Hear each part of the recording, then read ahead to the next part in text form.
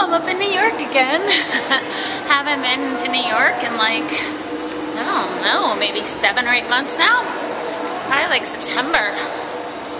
February, March, like 6 months.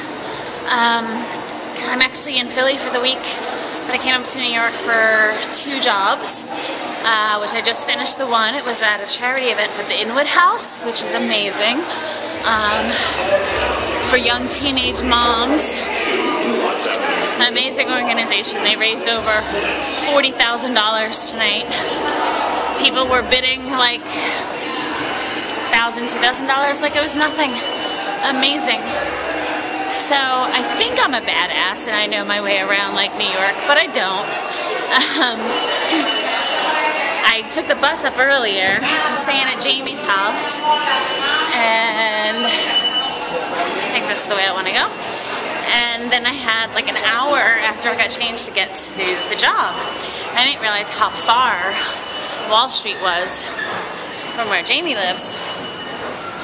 And I panicked trying to find the right subway. Totally panicked, thinking I wasn't going to make it in time.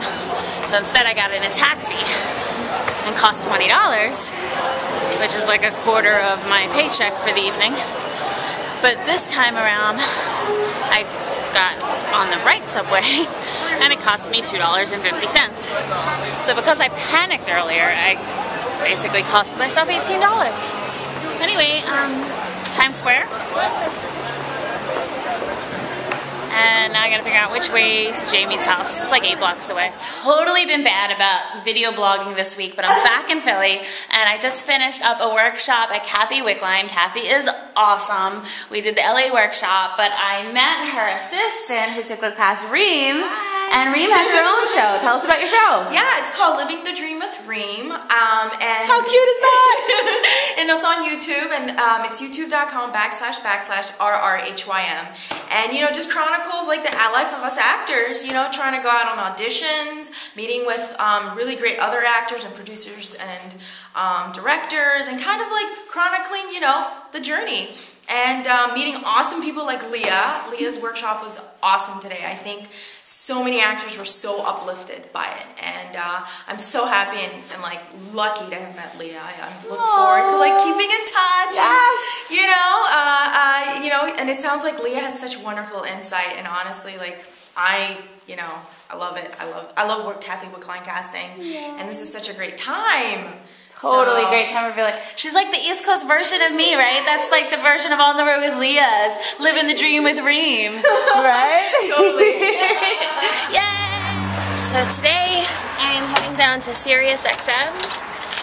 My girlfriend Angela hosts a weekly radio show Wednesdays at 2 p.m. Pacific time.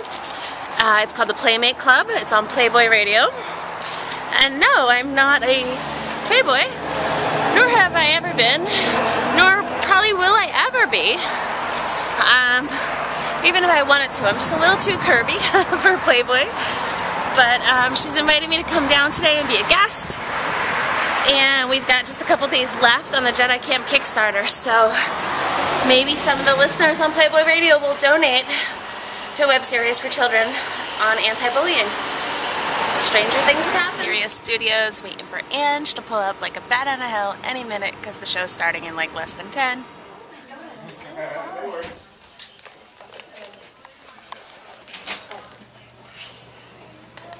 I'm good at rushing always.